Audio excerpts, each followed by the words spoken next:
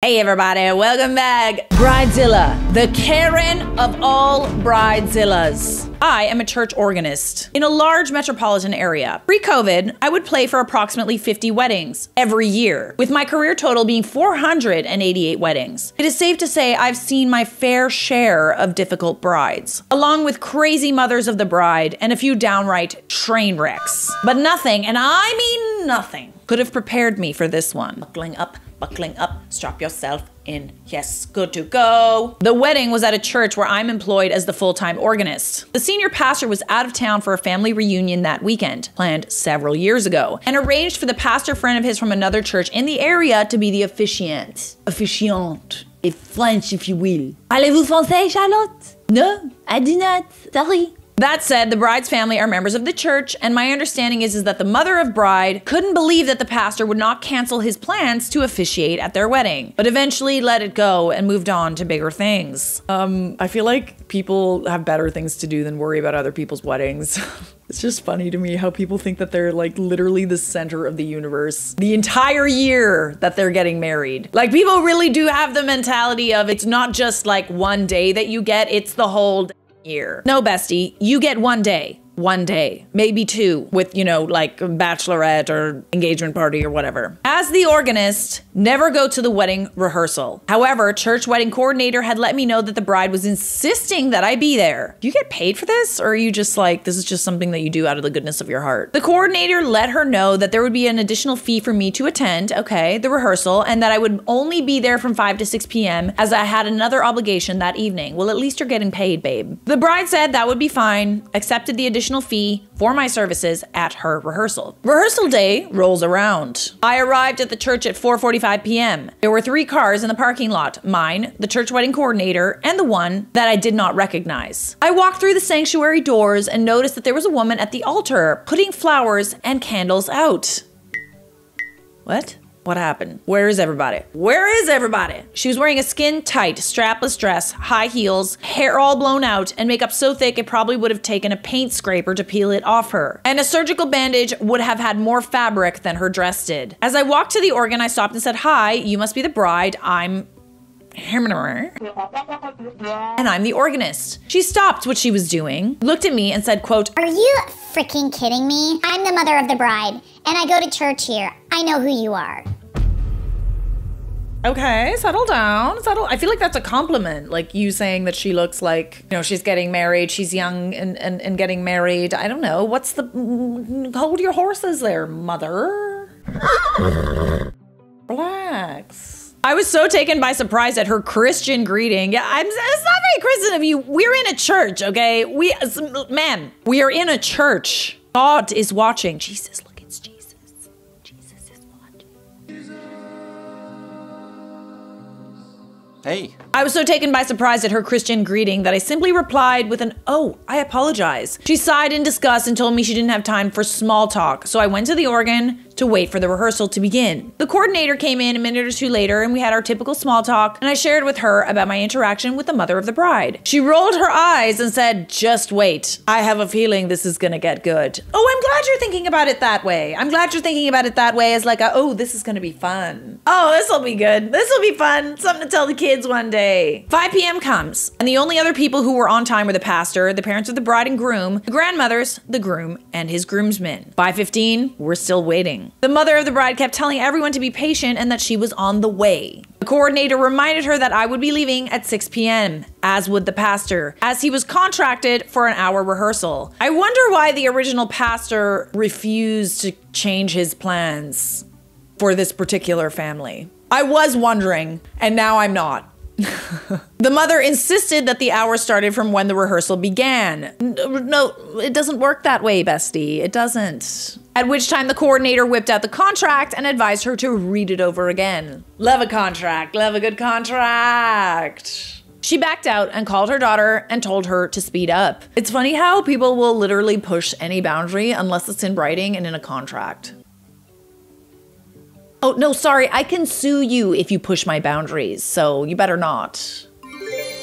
I love it. I love that kind of power. I love power! A few minutes later, the bride and her bridal party arrived. The bride and her mother could have been identical twins. Also arriving with her was her wedding coordinator, who immediately started taking over. Now let me stop and say that this is a big no-no at the church. The requirement is that the church wedding coordinator deals with all the details relating to the service being held at the church. The contract states that they are welcome to use a wedding coordinator of their choosing to coordinate all other aspects of the wedding outside of the church ceremony. But the church has a full-time wedding coordinator who will take care of all of those details. The bride and her mother had met with the church wedding coordinator on multiple occasions, so they were aware of this policy. The church wedding coordinator immediately stepped in and explained to the other coordinator that she would be assuming all responsibilities related to the coordination of the wedding at the church. There was a little back and forth between the two, but the other coordinator eventually backed down and said she would be glad to help in any way she could. Hey, you sit down.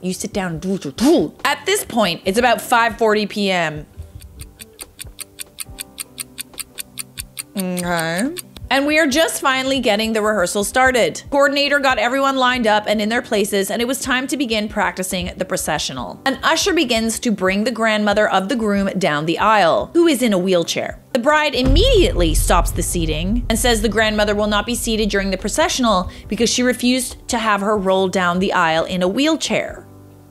So what does she expect her to do? She needed to walk down on the usher's arm, or she needed to be seated before the ceremony began. The groom did speak up and tell his fiancée that was not right. Good. So that was his grandmother, not hers. Yeah, I would take issue with that too. He wanted his grandmother seated during the seating of the family. The groom's mother also spoke up and said her mother would be seated just like the bride's grandmother would be seated, and the mother of the bride got involved. And let's just say there was a little argument taking place between the two mothers, the bride and the groom. Yes, and the clock is ticking. The pastor finally got involved and said, let's discuss this following the rehearsal, and we moved on. It came time for the wedding party to process. I feel like procession, right? Yes, okay. And the 12 bridesmaids and 12 groomsmen. The 4 flower girls and 2 ring bearers were in place without incident. I started the music for the bride and her father to enter. No enter. Okay. Now, I will say that the aisle in the church is very, very long. But at the same time, I could not figure out why it was taking the bride so long to make it to the front. As I look out, I notice it is because she's taking selfies of herself. Oh, sorry, let me just pause everything I'm doing and be late for my next engagement because you need to take a selfie. But first, let me take a selfie. There'll be plenty of selfies on the day of the wedding, my dear. Plenty of time for selfies on the day of the wedding. She and Daddy would take a few steps, stop, and she would snap a picture. Okay, no, this is not what a rehearsal is for. We do not snap pictures in the middle of a rehearsal. And this went on and on. She finally made it to the front, only to say that she wanted to practice the entire processional again. The pastor said no, she could practice it at the end of the rehearsal if needed, but we needed to move on. The bride raised a major hissy fit, as did her mother. So we did the whole thing a second time, minus the grandmother in the wheelchair. The second time took longer than the first. The same story. The bride took selfies all the way down the aisle. Is she gonna do that on the wedding day? You're not come on, just put the phone down, okay? That's why you get a photographer. Everybody's gonna be taking pictures of you. You don't need to take a selfie while you're walking down the aisle, you psycho. At this point, it is 5 minutes after 6, 5 minutes longer than I was supposed to be there. I turned the organ off, closed the lid, locked the organ, and got up to leave. The church wedding coordinator waved goodbye, and I told her I would see her tomorrow. The mother of the bride jumps out of her chair and comes charging at me and grabs my arm and asks me where I'm going. Yeah, it is very clear to me why the pastor did not want to be here for this. I told her that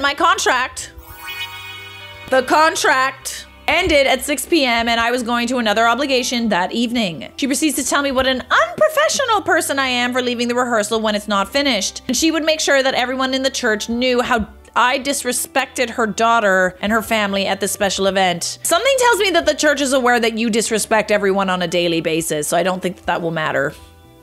I I think you've got a reputation, honey. You are not to be believed at this point. She proceeded to tell me she would make sure the staff parish relations committee was aware of my rudeness and to not be surprised if I did not have a job next week. I looked at her, smiled, and did my nicest voice and said, "That is a risk I'm willing to take. I will see you tomorrow." Through all of this craziness, I forgot there was a soloist who I was supposed to meet at the rehearsal. Yet in the hour I was there, he never showed up. The church wedding coordinator phoned me around 8 p.m. and simply said that I had left way too early because things got good and heated. It's like, girl, you should have stayed for this.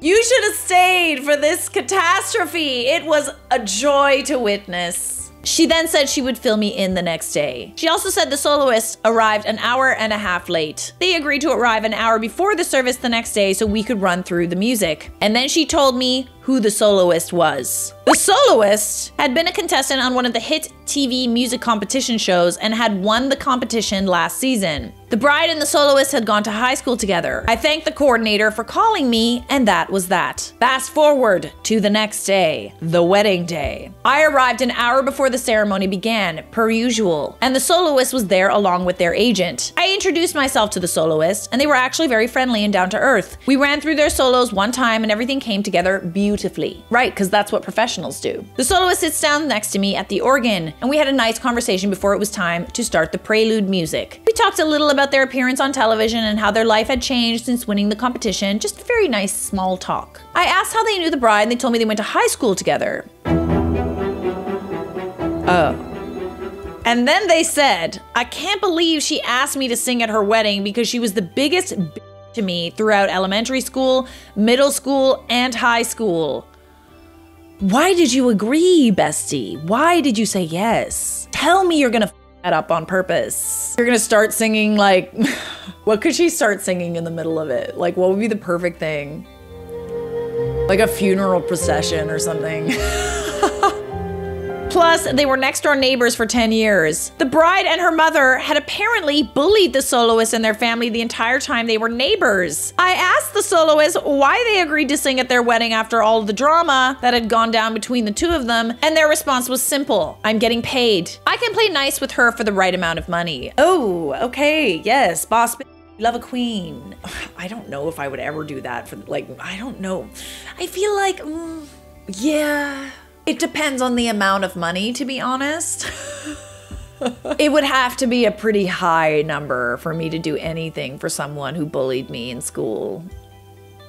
We had a good chuckle, so me being nosy, I asked what it would cost someone to hire them to sing at their wedding. Their agent told me the bride's mother paid for the soloist and agent to fly halfway across the United States from Los Angeles, 2 nights of hotel accommodations at a downtown 5-star hotel, transportation while in town, and meals, plus the cost of their performance at the wedding. While she did not give me a grand total, the wedding performance alone for 2 songs was $2,500. That's not enough, babes. I'm sorry, but that's not enough. Seriously? Come on. That might be a lot of money for some people, but like, you had to sing at your bully's wedding. That's gotta be 6 figures at least. Like, I'm sorry. The soloist told me the bride had been able to track them down through some mutual high school acquaintances, and when they finally connected, you would have thought they'd been best friends their entire life.